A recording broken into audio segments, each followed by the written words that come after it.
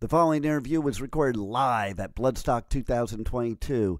And guess what? They already announced the first batch of 2023 bands featuring headliners Killswitch Engage and Megadeth, also playing Devil Driver, Fit for an Autopsy, Knocked Loose, Decapitated, Gatecreeper, and more. Go to bloodstock.uk.com and get your tickets now.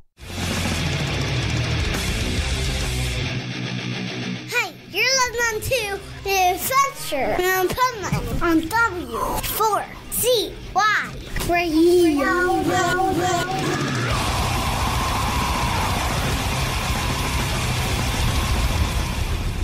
Wake up, America! It's time for The Adventures of Pipeman on W4CY.com, West Palm Beach's #1 internet radio station. Here's your host, the Pipeman. This is the Pipeman here on the Adventures of Pipeman W4CY Radio, and I'm here with Gavin from Damnation Festival. How are you? I'm pretty damn good, Pipeman. How are you? I'm doing amazing. I gotta say right off the bat, I love the name of your festival. It's good, eh? It's good. It's a really good name. Like if you get, and I'm looking at your shirt. Yep. I love that you got the Grim Reaper on there, and he's got his thumbs up. You know? So what happened, to explain this shirt to people who can't see it, is there's a band called Party Cannon who played yesterday, and they played last year's Damnation. They've got a bit of a funky logo, so there was a wee bit of a play on the whole, because usually it's black and it's grim and it's fucking satanic. And last year we had a wee bit of fun, and the Grim Reaper holding the sign for Manchester is basically us leaving Leeds and going back to Manchester where we started in 2005. Nice, I love it. So tell us a little bit about your festival. So it's, as I say, we've been around since 2005. This year we're doing the big move to an arena in Manchester. We've got Ministry, Converge, My Dying Bride, At the Gates. In fact, we've got a big American contingent. We've got Pig Destroyer, Decapitated, Despised Icon, Elder, Pallbearer. It's a lot of American bands over for this year after 2 years of not being able to book anyone outside fucking England.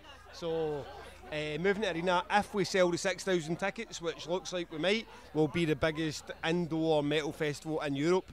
And the only festival I can actually think indoors that's bigger is your very own Psycho Las Vegas.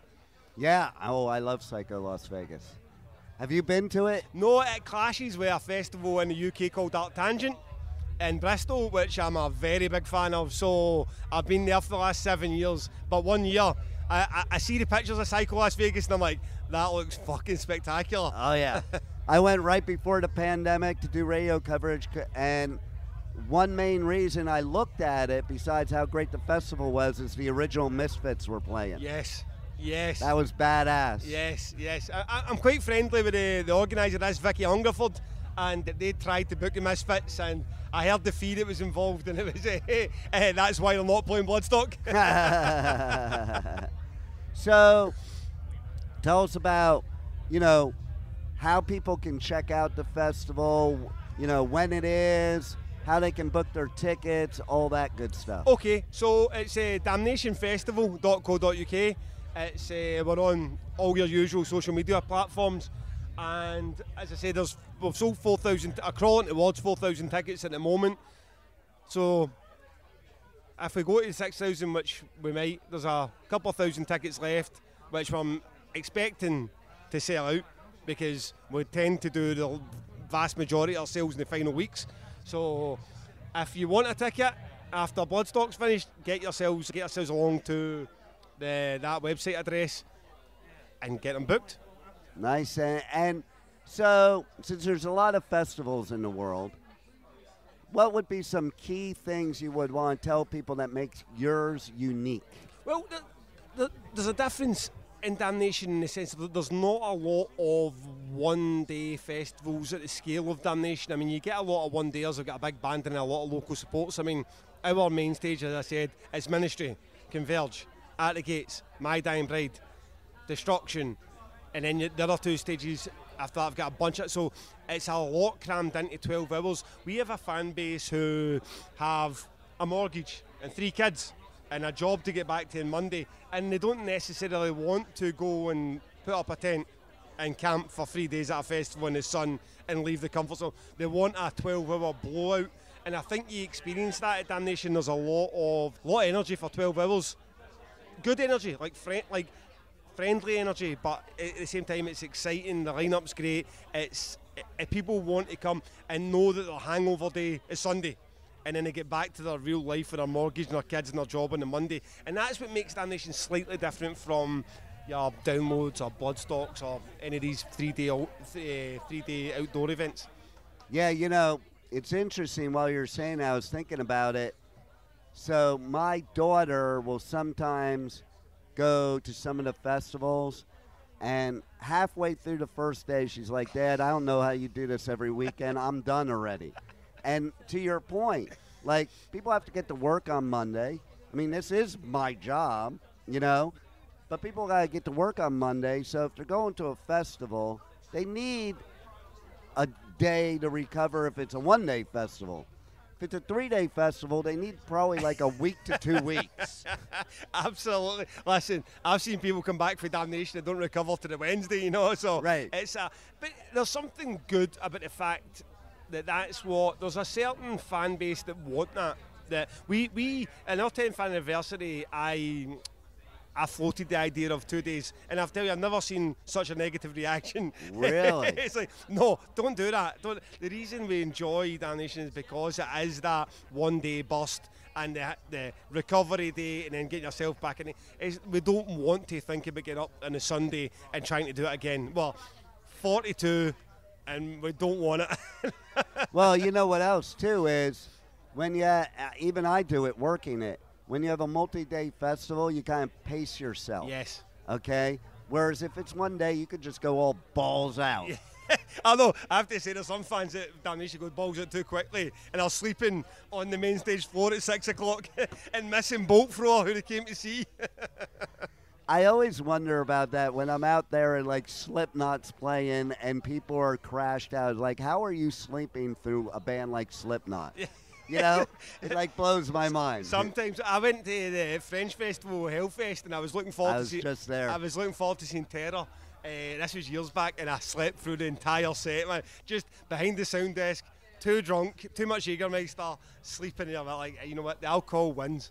Alcohol always wins. Yeah, it does. And I did see a lot of people at Hellfest passed out, and like passed out in like the tents that had death metal and black metal. But also it was 50 degrees.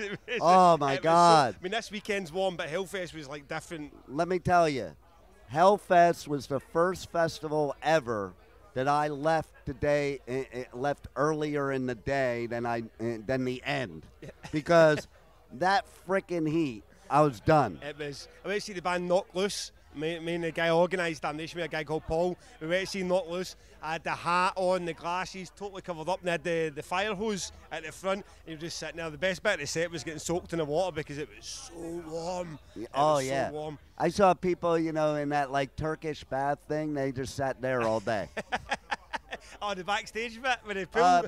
Yeah, in the VIP area, the guest area. Yes. And in that whole area there. Hellfest is Disneyland for goths. I mean, it's like such an amazing event. Right. I do a lot of festivals. And that one, I was like this. Whoa.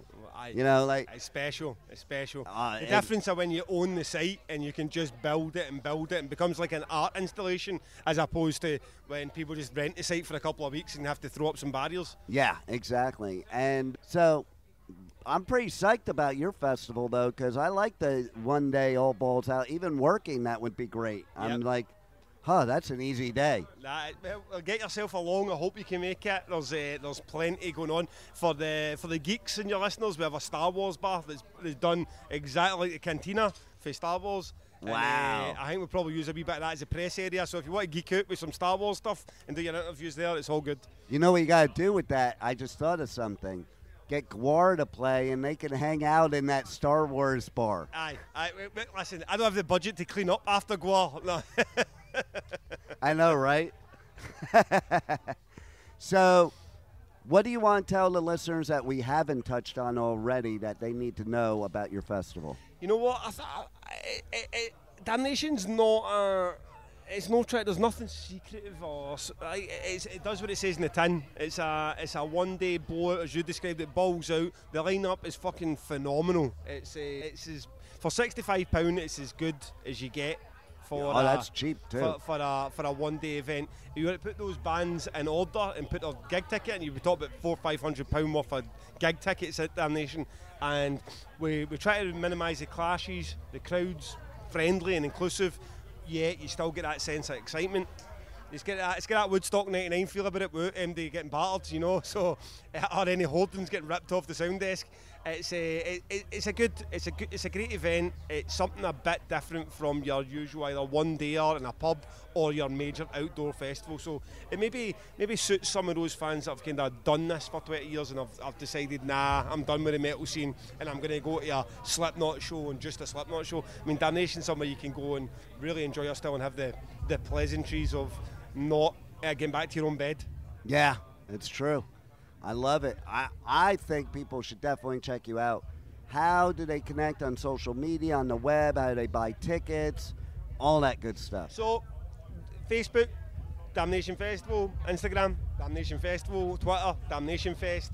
Again, the URL is damnationfestival.co.uk. So that's how you connect with us.